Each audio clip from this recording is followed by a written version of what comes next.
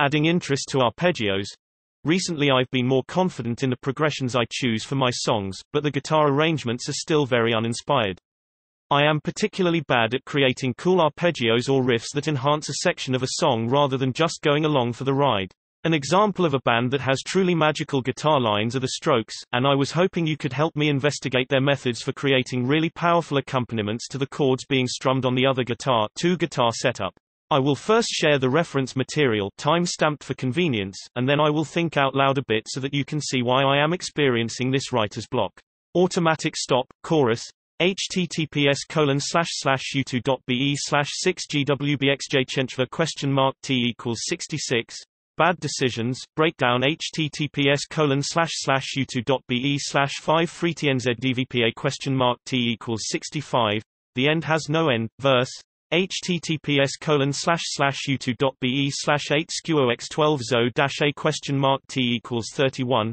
Reptilia, chorus. https://youtube.be/b8-txg8krws?t=87. Would you consider these riffs countermelodies to the vocal melody? Do you think the melodic skeleton is selected first and then filled in with various tones? Or are these simply arpeggios with non-chord tones added for interest?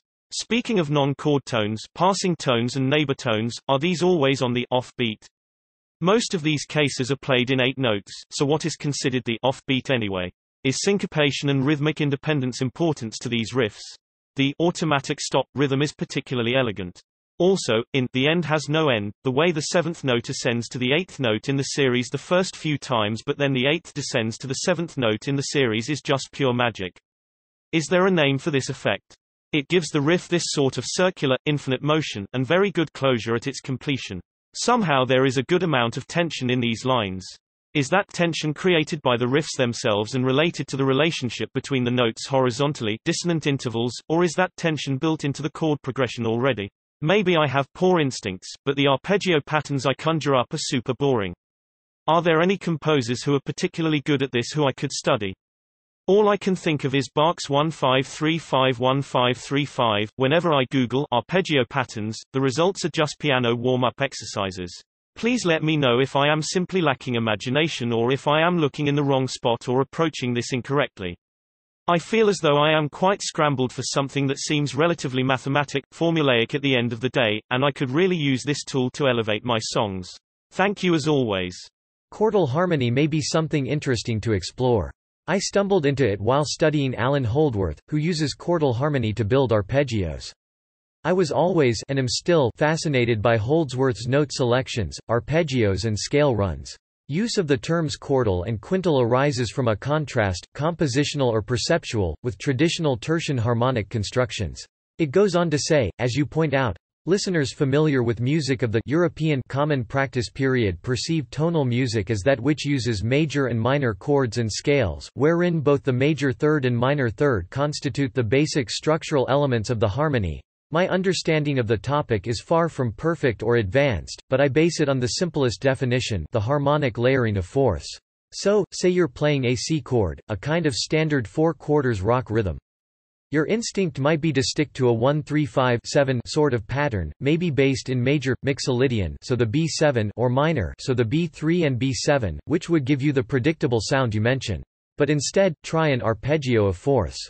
In terms of that basic C5 chord you're chucking away on, try playing this over it in eighth notes, C F B flat E flat C. I hold the E flat for a dotted beat which I subtract from the fifth note, so 1 2 3 4 5, 1 2 3 4 5. Conversely, if you play that descending, you're stacking fifths, which gives you the quintal, the good ol' rule of 9, which can be interesting to explore as an academic exercise, but as it says in the Wikipedia article, quintal harmony, the harmonic layering of fifths specifically, is a lesser used term, and since the fifth is the inversion or complement of the fourth, it is usually considered indistinct from chordal harmony.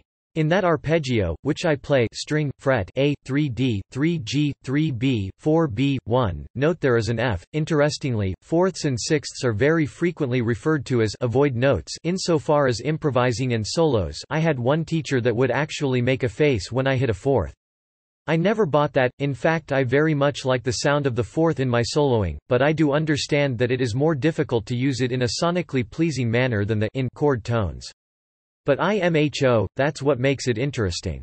And you certainly don't see Holdsworth avoiding it in his improvisation. If you take it to the next level, you turn the above into a movable shape, which you can play repeatedly up the fretboard.